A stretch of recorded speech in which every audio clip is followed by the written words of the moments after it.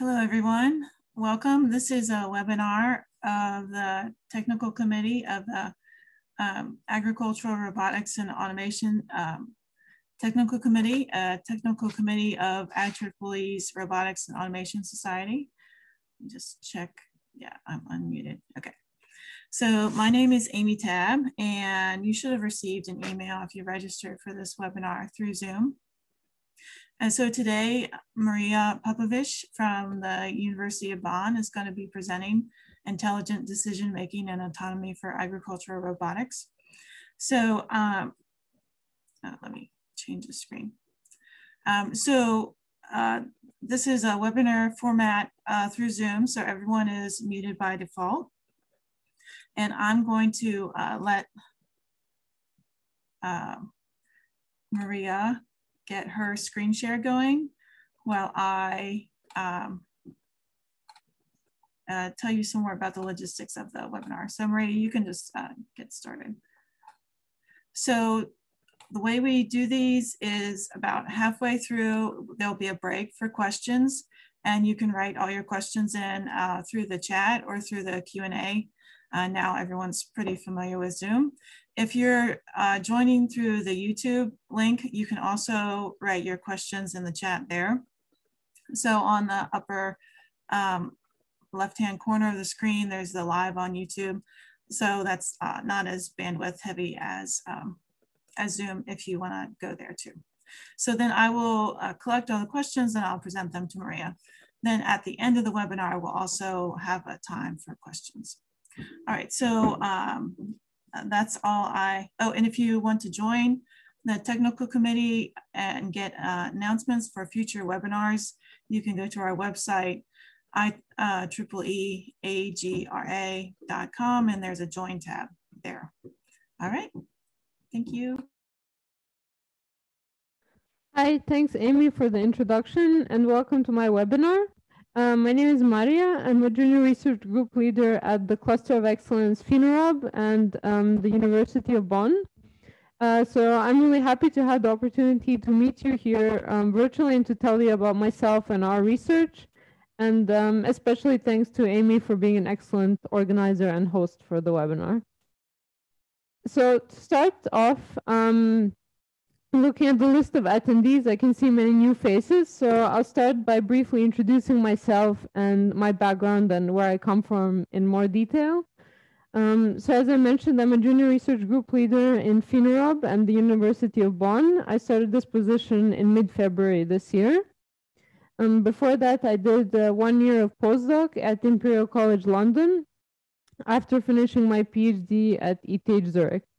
And before that, I did my undergraduate again in the UK. I grew up in the UAE and I'm originally from Serbia, so I'm a very international person. So to answer the question of how I started working in agricultural robotics and being involved in this area of study, this really came about from my involvement with the Horizon 2020 project Flourish, which some of you may have heard of. This is a project I was working on during the majority of my PhD, which really set the context for the research work that we did there. So I'll first tell you, going backwards, a bit about this project and what it was about. As I said, some of you may have heard of it. So it was a 3.5-year Horizon 2020 project that ran from 2015 when I started my PhD to 2018. And the project involved many European partner institutions that we can see on the right. So overall, the goal of the project was to develop a robotic solution for precision agricultural applications. And on the figure, we can see a schematic of how this would work. So the main idea was to have an aerial vehicle and the ground vehicle working collaboratively on a farm. And the concept was that the aerial vehicle would first autonomously survey the field and collect some data, then pass this data to the ground vehicle so that it can navigate on the field and perform targeted intervention only where it is needed. And all this information that the robots collect together collaboratively was collected and communicated to the farmer through a user interface. So this was also one of the work packages that was part of the project. So I tell you about this project to get an idea about my background, and also present some of the results in the next slides.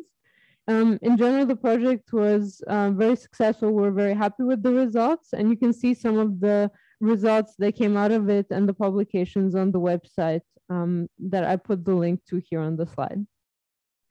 So moving on to where I'm working today, I'm working at the Cluster of Excellence FINOROB, which is based here in Germany. So what is FINOROB? So basically, FINOROB is a cluster of excellence that started in 2019, and it involves the University of Bonn working together with the research institute here, Forschungszentrum Jülich. They're working together in order to meet demands for the increasing need for crop production with robotics and modern technologies.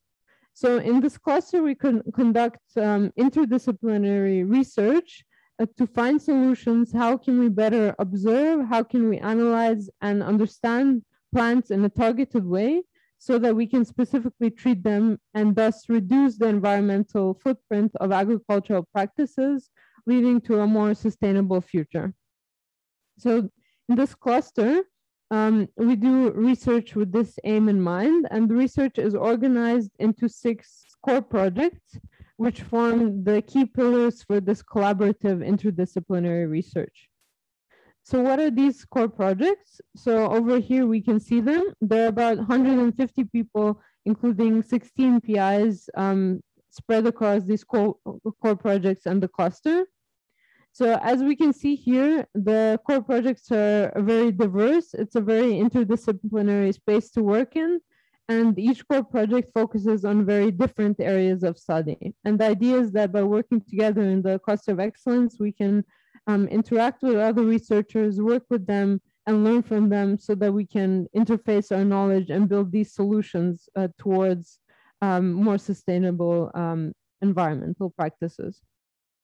So now in the next part of the talk, now that we understand what FINOROB is about and our general working organization, I'm going to zoom in more in our research group, which is in core project 4, autonomous in-field intervention, and then use this to introduce our research vision and some of the work that we're currently doing over here in our research group.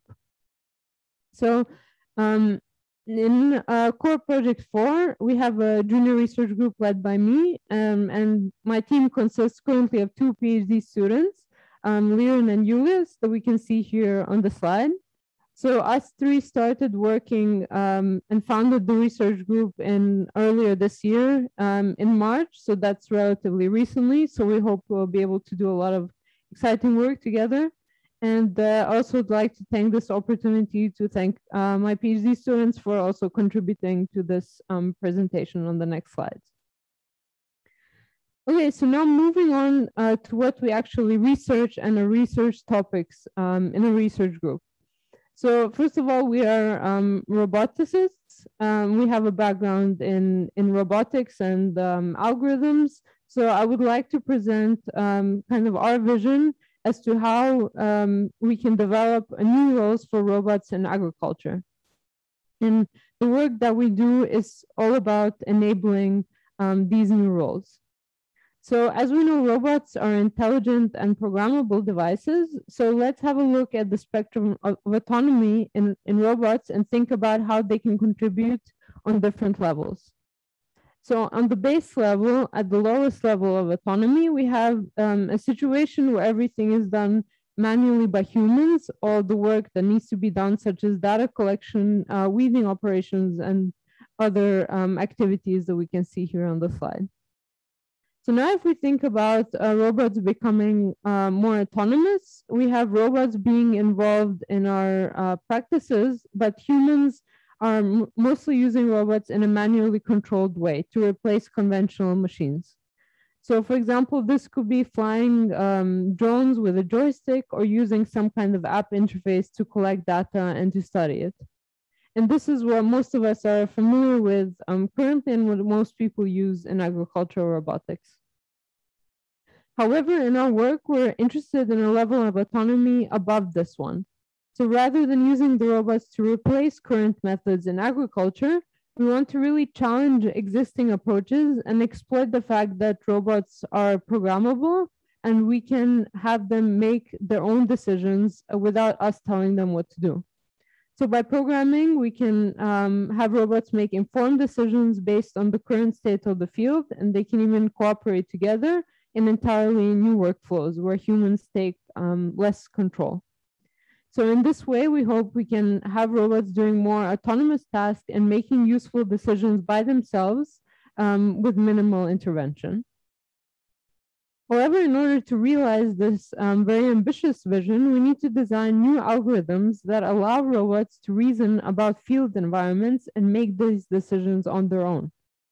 So over here on the slide, we can see some examples of decision-making scenarios that we look at. And in each of these cases, the robot needs to look at the state of the environment and the field and reason about the best possible choice to make there.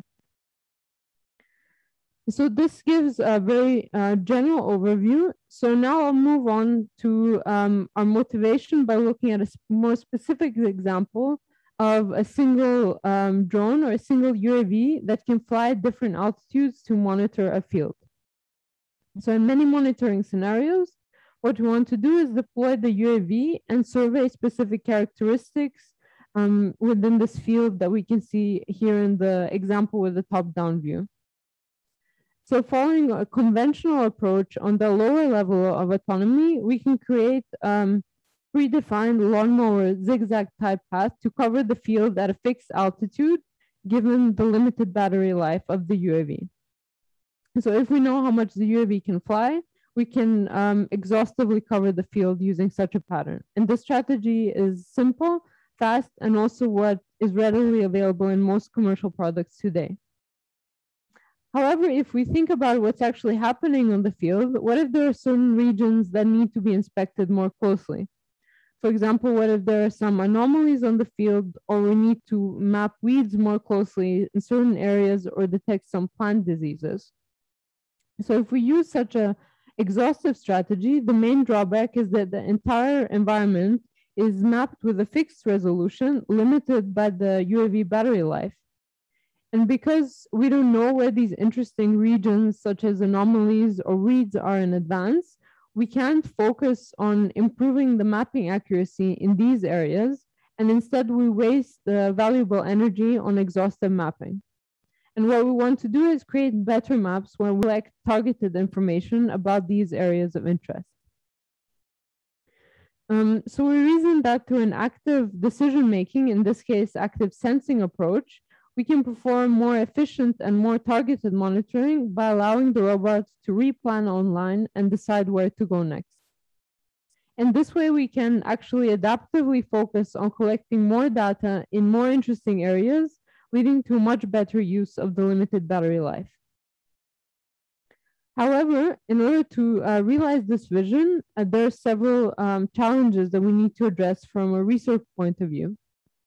So first, we need to decide how do we want to model this environment, this field, and we need to define an objective quantifying how useful potential measurements are. So we need to be able to say that one measurement at one location of the field is more useful to us for mapping than another. Secondly, we need a planning algorithm that can balance between exploiting these regions of interest as they're discovered and also exploring the unknown environment. And it also needs to satisfy, generate paths that satisfy the robot's dynamic and endurance constraints. Moreover, if we want to replan from time to time online and focus on specific interesting areas, we need to make sure that the algorithm is computationally fast enough to run onboard and online computationally constrained platforms, such as very small UAVs that we use for monitoring. With the UAV equipped with a camera, a key trade-off lies in the fact that the sensing data is noisy and at different resolutions. So for example, if mapping the field, the UAV can see the same point from different altitudes. And as a result, we need a sensor model that accounts for the fact that the higher up the UAV goes, the more area it can see on the ground. However, the resolution and most likely the uncertainty of the measurements decreases. So we need a sensor model to capture these elements. And in general, these aspects make the decision-making problem complex and also very computationally challenging to solve. These three key elements form the foundation of our research work, and these are the challenges that we're trying to address as we get robots to become more autonomous. And so the goal of our research group is to develop frameworks to address the challenges associated with decision-making in uncertain 3D environments that can be run on computationally limited systems. And we hope that such algorithms will allow us to push the boundaries of autonomous operation and ascend the scale of robot autonomy in agricultural robotics, where they take on new roles in more autonomous ways. And so in this talk, I'll use as an example this UAV-based terrain monitoring application, but we can also generalize these methods and extend them for use with different sensors and different actions and also different robots. So this is something to keep in mind as we go through the webinar. So next, I want to take these challenges and tie together these elements that we presented to try to build the internal structure of an autonomous system and see how they effectively fit together. So first, we assume that a robot is equipped with a sensor, for example, a depth camera or a multispectral camera that it uses to take the measurements. And then we can use these measurements to construct a map of the environment of interest. So in our case, this is the target field that our UAV is surveying. And when we construct the map, we might have some prior information that we want to add to our map. For example, from previous field trials. Otherwise, we would assume an unknown environment where only the current measurements during the current mission are used to update it. So during the mission, the idea is that we have a planning unit that uses these environmental maps built online to create new trajectories according to an objective. So this objective could be to collect data more efficiently in targeted area of interest. In this way, we close the loop between action and perception such that the robot is actually reacting to the measurements that it collects online and uses this to generate more informed actions. So in this workflow, the key ingredient here is this utility function that we see in pink, which is used to reflect the aim of the mission. So what we want the robot to do or sense, where do we want it to collect more measurements? And we use this to measure how valuable future actions are. So at this point, I would just like to take a break to see if there are any questions. We presented some parts about our current work setup, about our key research vision, our challenges, and this overall system architecture. So before moving on to the theory, I think it's a good idea to take a break and process the information and see if there are any questions.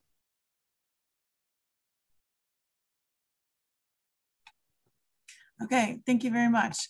And we did have one. We have some questions.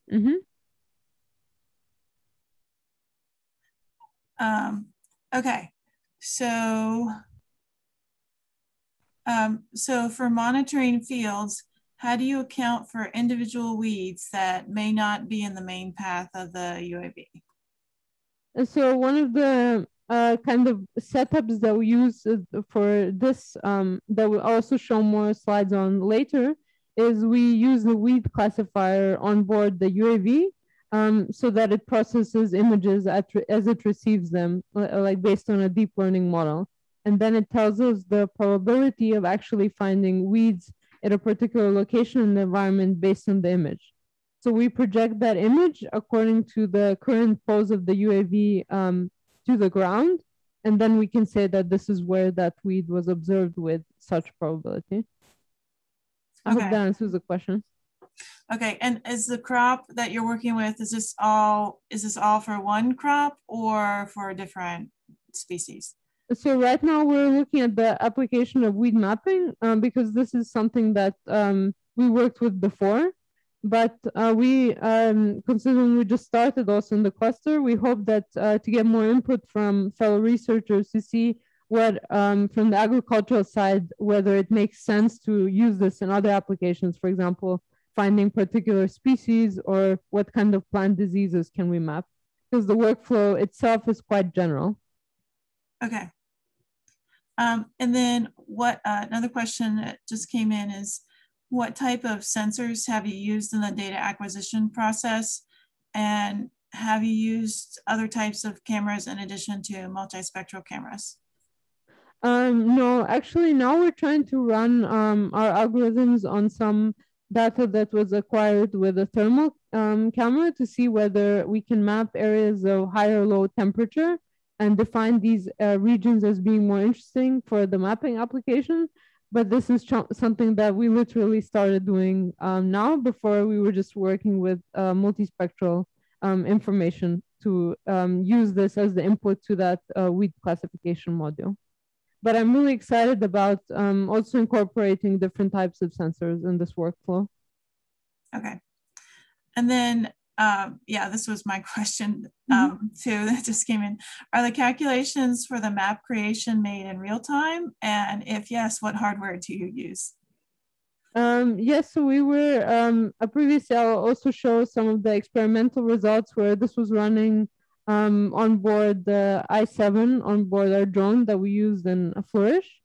So this was done online, but as I will show later in the example, we're trying to speed up our algorithms so that we can map with higher resolutions, because at that point, things were done at a very coarse resolution.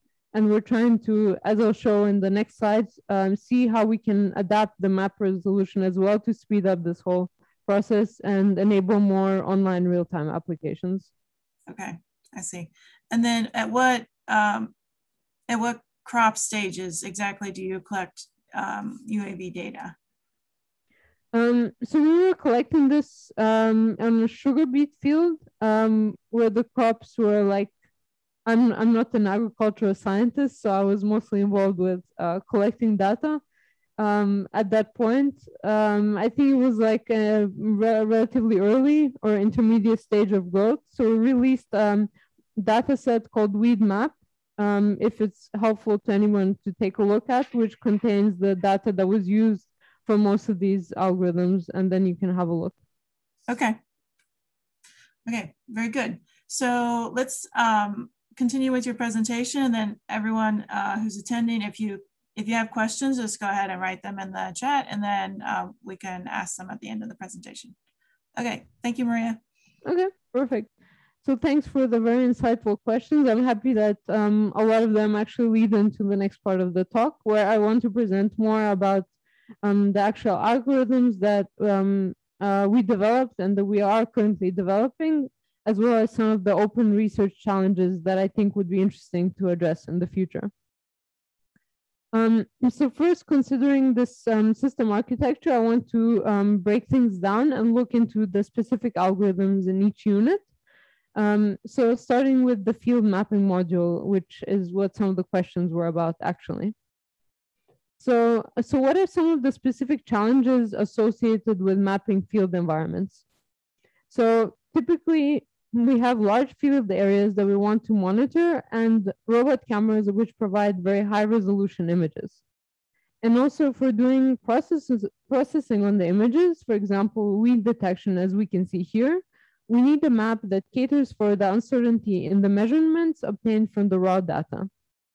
And so the main challenge here is how can we incorporate all these elements in a single probabilistic compact map representation that we can then use for replanning online and also updating as new measurements are received so that we can condition a future data gathering actions according to these maps. And over here on the left, just to point out, this is a weed map, the data set that I mentioned previously, which is data set for semantic weed mapping that we actually annotated as part of the Flourish project.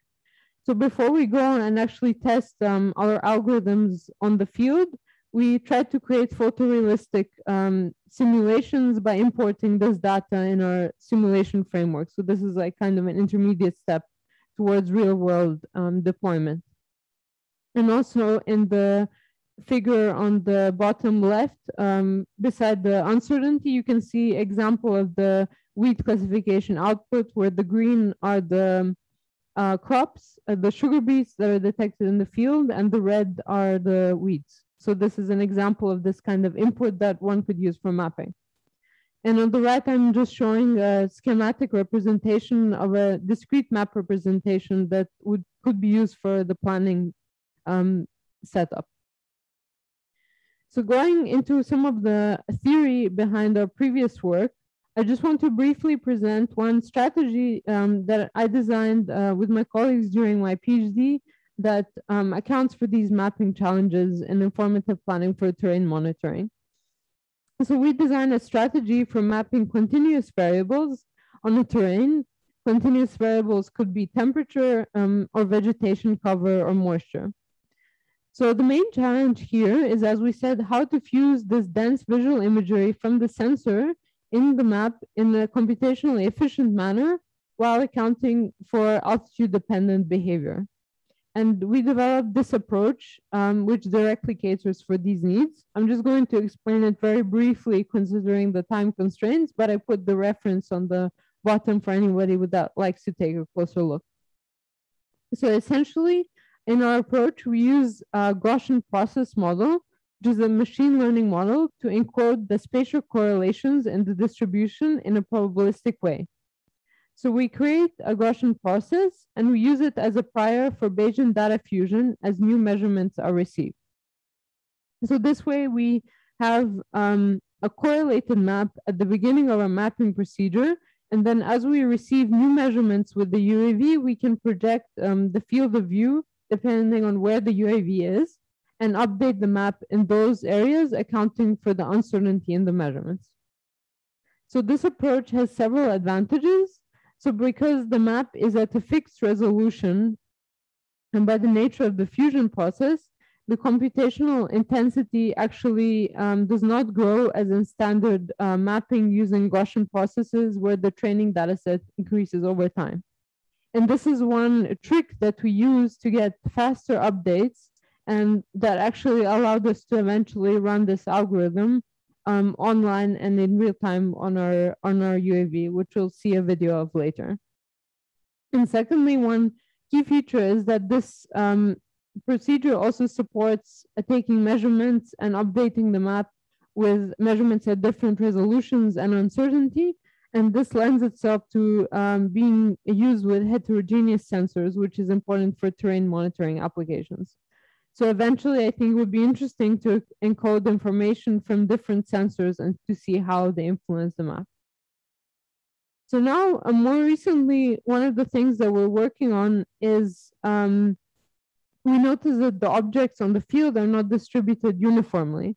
For example, there might be anomalies or diseases in the field regions where plants grow more densely. And so we know that our previous method was based on mapping at a fixed resolution. And what we're currently doing is seeing whether we can somehow adapt the map resolution based on the content of the images that we see online. So in such an approach, conceptually, what one would want to do is preserve high detail and high resolution in areas that are considered more interesting for mapping. For example, very dense plants where we need to capture finer details, and use low details in area, for example, where there is not much happening, such as soil, such that these areas have lower resolution. Here is a very fresh and preliminary result of mapping with an adaptive resolution strategy in a simulation environment that we obtained only recently. So on the left, we can see the ground truth of a continuous field. And in this field, the bluer regions are the ones that correspond to lower values, whereas the redder ones indicate higher values. And say that we want to map these higher valued regions with a finer resolution. So in the middle, we can see a very dense fixed resolution map, as in the previous approach that I presented. But on the right, using an adaptive resolution strategy, we can see that we adjust the mapping resolution according to the measurements received, and we can set the coarse resolution in these bluer areas that are less interesting. So using this conceptual idea, we hope that we can save memory and computational time by mapping in this way and leading to much faster performance for online mapping applications and this adaptive path planning. So this is some of the previous and current work that we did in mapping. And now we want to move on to how can we use these maps to find optimal paths for the mission within our planning algorithm. So as we said here, an open challenge is how can we quickly find paths that are valuable for data collection in a very high dimensional and complex problem space. So in order to address this, during my PhD, we developed a computationally efficient algorithm for online planning with budget constraints. So this approach operates in a finite horizon manner, alternating between replanning and plan execution until the budget is exhausted. Each new plan is a smooth polynomial trajectory that the UAV can follow and collect measurements. And so the basic idea of this setup is that we use the replanning procedure to tell us what the optimal data gathering actions are, and then we execute them, and then when that is done, we replan again. So how do we do the actual replanning? Well, this involves two steps. First, we discretize the 3D space above the terrain using a grid, and then we evaluate the information value in terms of predicted measurements at each point of the grid to find an initial solution. However, this grid is very coarse due to the computational expense of exhaustively searching this 3D space, as well as the expense of evaluating all the possible measurements. So we use the grid only to find a coarse solution to the path planning problem, and we refine it using an optimization strategy.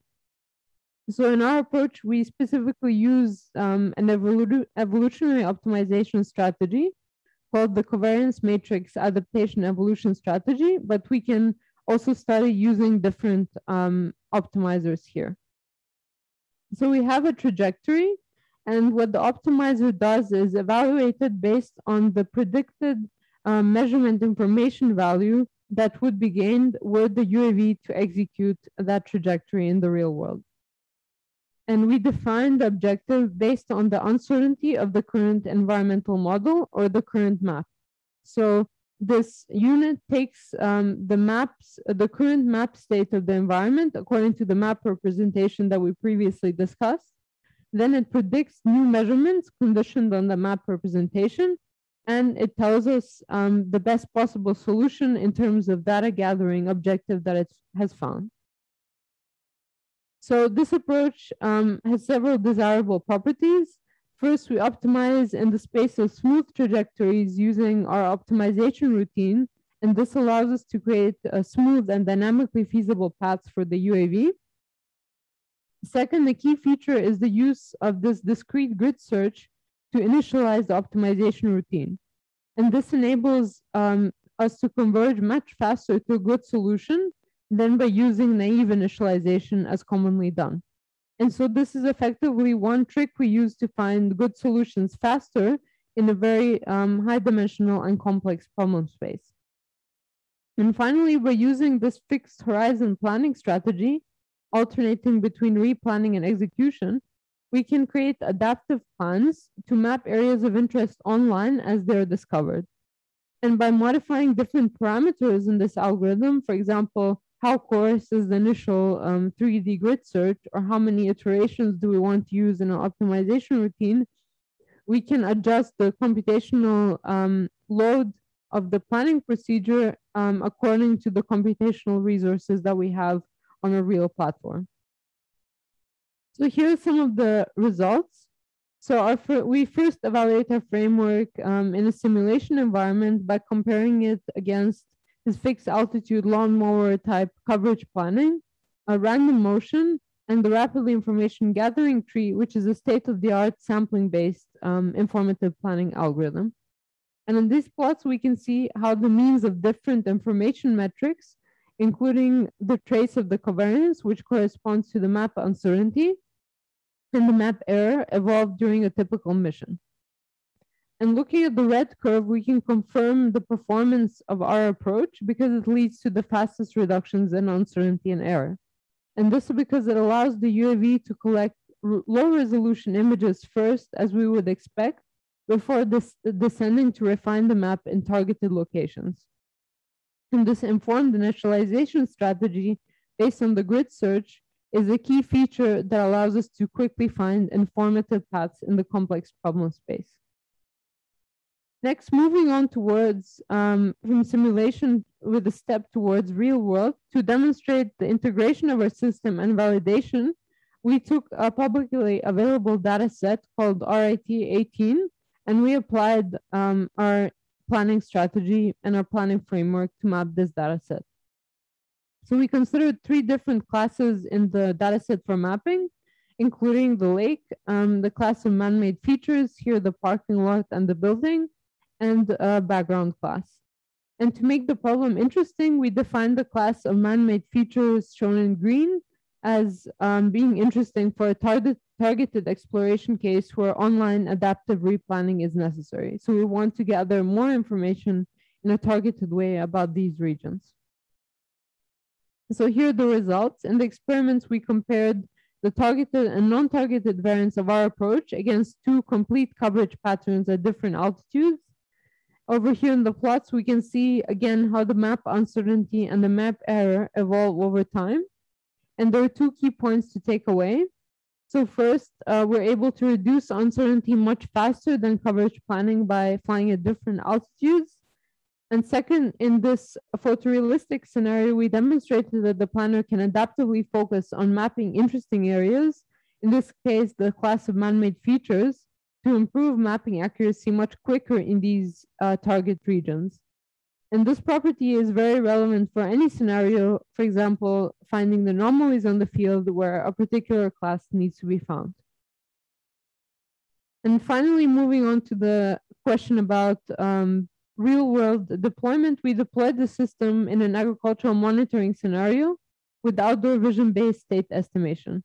And here it was just a simpler experiment when we used the RGB images to map the excess green index on a field in a uniform way without a targeted exploration requirement. And so here is a short video of the experiments coming from the field trials that we did in Project Flourish. And we can see the UAV moving around to explore the space and also stopping briefly to replan. Here, some of the results from this experiment. So the plots show how the map evolves as we collect more measurements. And the color map signifies the level of excess green index with yellower shades corresponding to areas of higher vegetation. On the right side, we can see a graph which shows the plot of uncertainty against the number of registered images during the mission. And as we would expect by looking at the qualitative results, the map becomes more complete over time. In particular, we can see that the UAV can successfully detect the less green soil and crop region in the center of the field and the greener weed regions towards its edges. Looking at the plot here, we can also see some of the relative scales of the field experiment. And one key focus that we have now is actually trying to improve the map quality and the map resolution by speeding up our algorithms. So this is one of the motivations behind our adaptive resolution approach. Now, again, moving on to some more recent work, one bottleneck that we noticed in the project and in our experiments is that predicting future measurements, if we want to create high quality plans, takes time. And this is because obviously we need to simulate many future possibilities and evaluate the value of each candidate in the future. And this is very computationally expensive, especially if we want to consider many possible future plans, each of which has a very high complexity and acquiring many measurements there. And this is something that we just saw in the video as well, because after each trajectory, we saw the UAV stop for a little bit to think and replan the next path. So we're trying to think, how can we speed up this step? So to address this, we're currently looking at using deep learning to learn these future objectives in a simulation environment and then use them in the real world for planning. So here's the basic idea of how this workflow looks like. So we would like to train a neural network to plan informative paths by observing the actions of data gathering in a simulation environment. So our idea is to have a simulation where we generate a ground truth that looks like a field, and we try different sequences of actions using a Monte Carlo tree search, and then measure the information resulting from these sequences.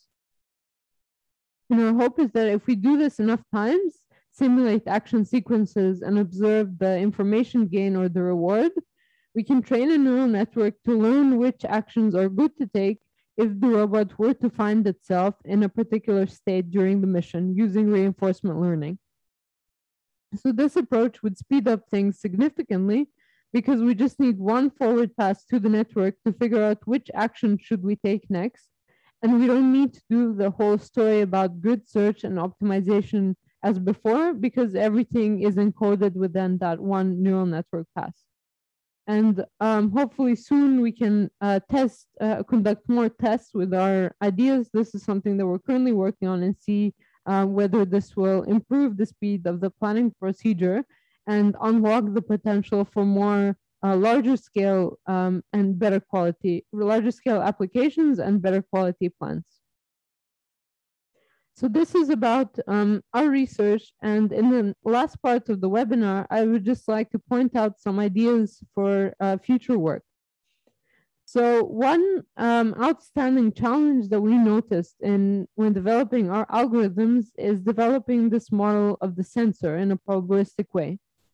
And this sensor model is really crucial because in order to make decisions, we need to forecast future measurements.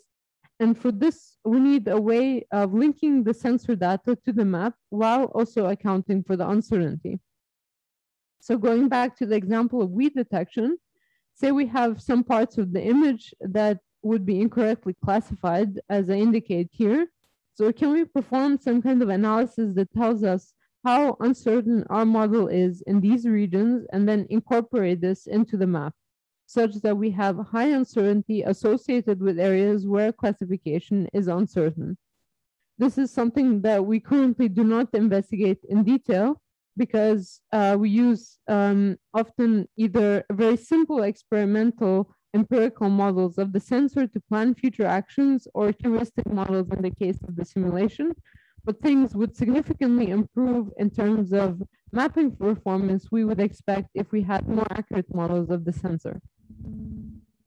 Another very exciting research area, I think, for robot autonomy in agriculture is multi-robot applications. So this could be incorporating heterogeneous robots with different sensors that are able to do different actions such as weeding or spraying. And then there is a question of how do we actually coordinate different robots and this different sensing and action in a decision-making framework. And of course, if we want to add these additional functionalities to our framework, we need to think about, importantly, scalability. How do we scale up such methods to larger fields with multiple agents, especially if we want to do mapping and field analysis on very high resolutions? And by addressing these challenges in the future, I really hope that we can ascend the scale of robot autonomy and enable robots to take on new roles in agricultural practices. So moving on to the closing of the webinar, I would just like to present a quick summary of what was discussed. So I started by introducing a little bit about our previous work and our working setup here in FINOROB at the University of Bonn and Forschungszentrum Jülich. Then we moved on to our vision in our research group for intelligent robots that do autonomous active decision making. And we discussed some of the key research challenges associated with towards enabling this type of behavior. We presented some solution based on our previous work, an informative planning framework focusing on the application of UAV-based active sensing as a motivation. And I briefly outlined a roadmap for future work to how we can get more intelligent robots onto our farms and advance smart farming. So with that, I would like to thank you for your attention, and thanks again for the opportunity to speak, and I'm happy to take any more questions. Okay, thank you very much for a great talk.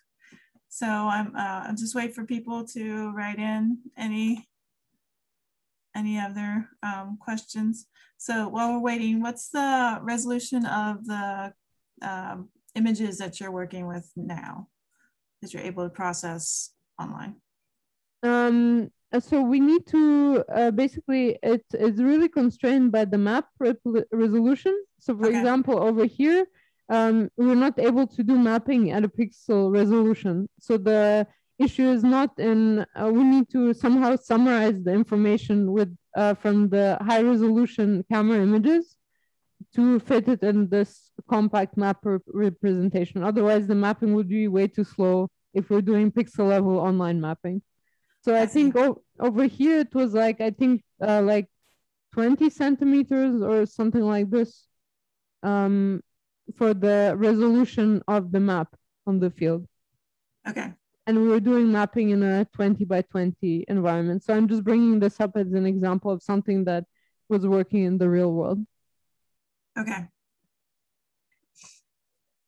All right.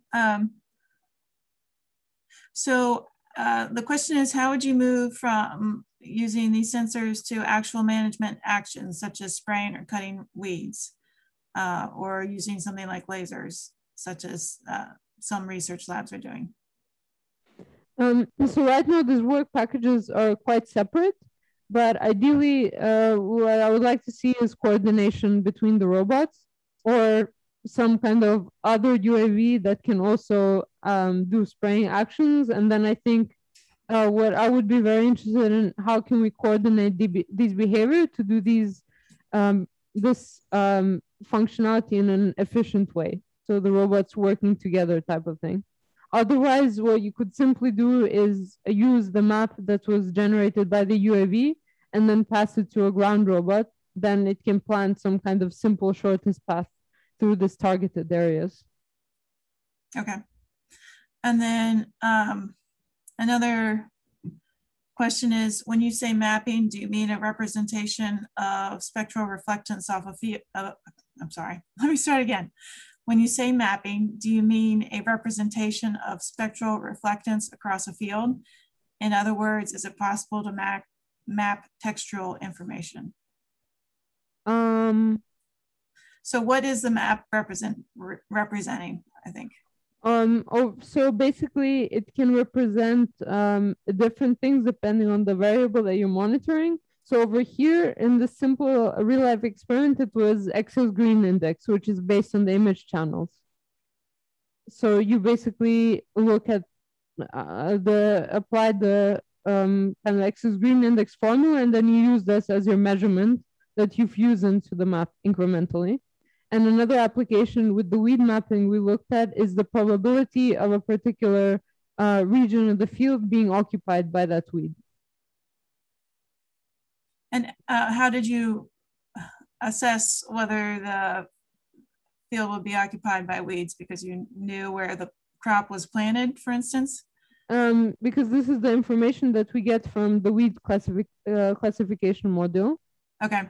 So if we go back again to the mapping part, and I would just, maybe I also always like to explain with images. So basically, if you have something like this from a classification, and you can kind of project onto the field, and you have then the probability of that area being occupied by the weed based on the information of the image. This is like, it is similar to essentially occupancy mapping in robotics, except we're mapping weed occupancy. Right. Okay. All right. Thank you. And then another question is it possible to do real-time recommendation instead of having two UAVs, one gathering the data and the other, for example, spreading fertilizer or spraying, you could use one UAV to do both? Sorry, can you repeat the question? There was a bit of interference with the microphone, I think. Sure. Would it be possible to do real-time recommendations? So instead of having two UAVs with one gathering the data and the other, for example, spreading fertilizer, could you use one UAV to do both? I'm not sure. I can't because we haven't looked into this in so much detail. I would be super excited about this idea though. Okay. And then another question is, how sensitive is this framework to environmental conditions such as lighting? Yeah, that's a good question. So basically, based on the real life experiments that we did, it really depends on the camera. So when we performed, a colleague of mine was working on the perception part of the UAV. So when we kind of did and controlled the lighting, more controlled lighting conditions and adjusting for like the exposure of the camera, it worked relatively fine. But for example, we had one field experiment where the whole thing was super bad because it was just changing all the time, like cloudy and then sunny. So I think this is something that we need to address from the perception side. Okay. Because there's nothing within the frameworks that I presented here that actually accounts for this and does the appropriate adjustments so that the algorithm can work properly. All right. Another question is, what multispectral camera do you use for the real-time applications? Actually, I don't remember for Flourish. It's there, or it's over there in this paper actually that's currently on the slide. So before I say something wrong, I would recommend to have a look at the paper. Okay. Right now, we did not buy. We just brought a drone that will receive in like next month, and then based on that, we'll get the sensors. So we for our current research group, we didn't deal with the hardware yet. Okay. All right. Well, I think I've covered all the questions and we've had a really good dynamic webinar. So we can close, and anyone who wants to, has any questions for Maria can write her. If you have trouble finding information, just write me. And thank you all for attending. Thank you so much, Maria, for the webinar. Thanks. All right. It was Bye, a pleasure. everyone.